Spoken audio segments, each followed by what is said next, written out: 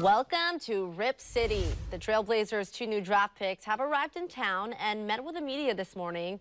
Fox 12's Nick Krupke was in Tualatin for the introduction for the pair, who could do big things in the future for Portland. Drafted number 7 and number 57, Shaedon, Sharpe, and Jabari Walker should be in their prime, say, sometime in 2027. But the future is certainly now for the duo of Trailblazer draft picks at 19 years old. Childhood dream to teenage reality. The curious case of Shaedon Sharpe is one to watch.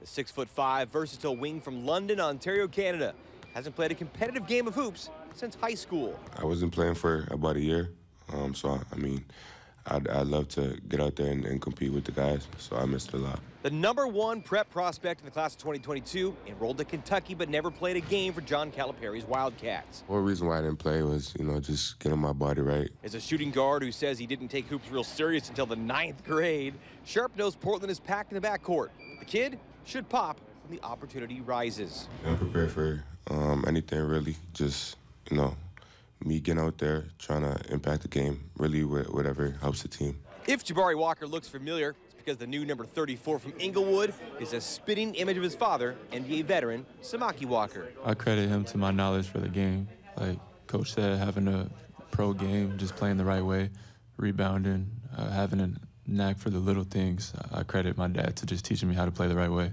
The 6'9" forward was an all-first-team Pac-12 player who led the conference in rebounds at Colorado.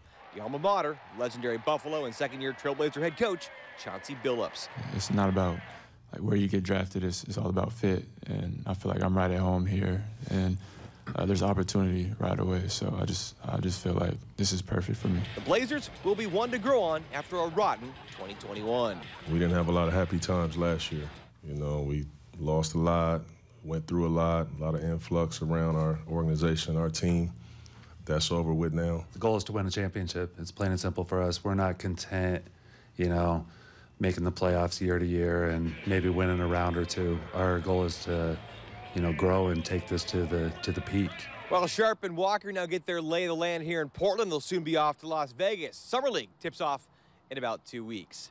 In Tualatin, Nick Krupke, Fox of Oregon.